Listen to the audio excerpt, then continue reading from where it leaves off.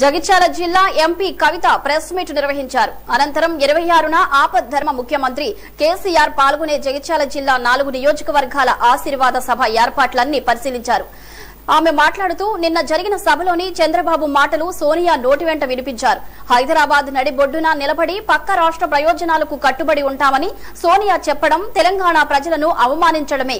ప్రజా కూటమి ఆలోచన వారి ప్రస్థానం ఎటువైపు సాగుతుందో నిన్నటి కాంగ్రెస్ సభతోనే స్పష్టమైందన్నారు. కర్ణాటక, తమిళనాడు విషయాలను తెలంగాణ ప్రజలకు చెప్తే ఏమన్నా అర్థమవుతుందా అన్నారు.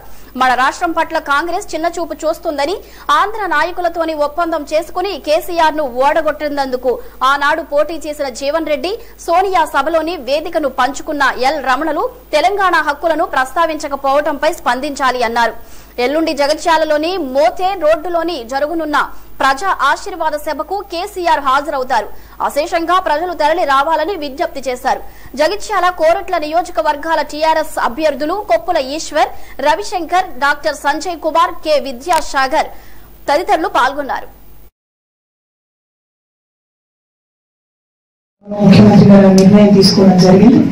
ఆ తర్వాత అప్పటి నుండి ఇప్పటి వరకు జగిత్యాల కేంద్రంగా ఎన్నో రకాల అభివృద్ధి కార్యక్రమాలు మన గౌరవ శాసనసభ్యులందరూ ఆధ్వర్యంలో ఈశ్వరన్న గారు అయితేనేమి, విద్యాసాగర్ రావు గారు అయితేనేమి, అదేవిధంగా మనం చేస్తూ ముందుకు సాగడం జరిగింది. జగిత్యాల నియోజకవర్గాన్ని మరీ ప్రత్యేకించి అభివృద్ధి దిశలో నడిపించడానికి as a member of parliament నా వంతు కృషి చేయడం జరిగింది. స్థానిక శాసనసభ్యులు అనేక అభివృద్ధి కార్యక్రమాల్లో అడ్డుపడ్డా కూడా మరి సాధనీయకుండా డాక్టర్ సంజయ్ కుమార్ గారు నిరంతరం జగిత్యాల అభివృద్ధి కోసం పాటుపడ్డ విషయం ప్రజలందరికీ తెలిసిందే.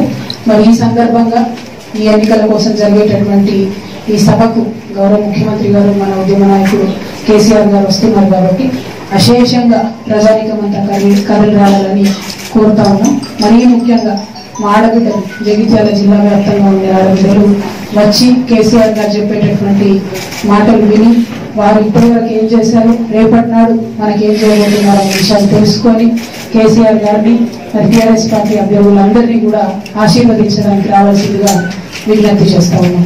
మరి ఇవాళ మనం చూసినాం, తెలంగాణ రాష్ట్రంలో రాజకీయం రసవత్తరంగా సాగుతుంది. ఎన్నికల వేళ నిన్ననే సోనియా గాంధీ గారు, రాహుల్ గాంధీ గారు ఇక్కడ స్థానికంగా చూసుకున్నట్టయితే దిగ్గజ నాయకులు చెప్పుకునేటటువంటి కాంగ్రెస్ పార్టీ నాయకులు జీవన్ రెడ్డి గారు, ఎల్ రమణ నిలబడతారని చెప్పి మనస్ఫూర్తిగా నేను నమ్ముతూ మరి ఈ ఎన్నికల సందర్భంలో గౌరవ ముఖ్యమంత్రి గారు వస్తున్నటువంటి ఈ సభను విజయవంతం చేయడానికి జగిత్యాల వ్యాప్తంగా ఉండేటటువంటి ప్రజలందరూ కూడా తరలి రావాలి. మోతే గ్రౌండ్స్ లో, మోతే టీఆర్ఎస్ పార్టీ ఆఫీస్ పక్కన సపరేట్ గా ఒక గ్రౌండ్ తీసుకొని క్లీన్ చేయడం జరిగింది. కాబట్టి ఆ ప్రాంతానికి పెద్ద ఎత్తున మన వారందరూ కూడా 12 గంటల వరకు ప్రజలందరూ కూడా తరలి రావాల్సిందిగా విజ్ఞప్తి చేస్తా ఉన్నాను. ప్రెస్ మిత్రులందరికీ కూడా ఇప్పుడు కొద్దిసేపు అయిన తర్వాత ఆ గ్రౌండ్ కూడా మనం విజిట్ చేస్తాం.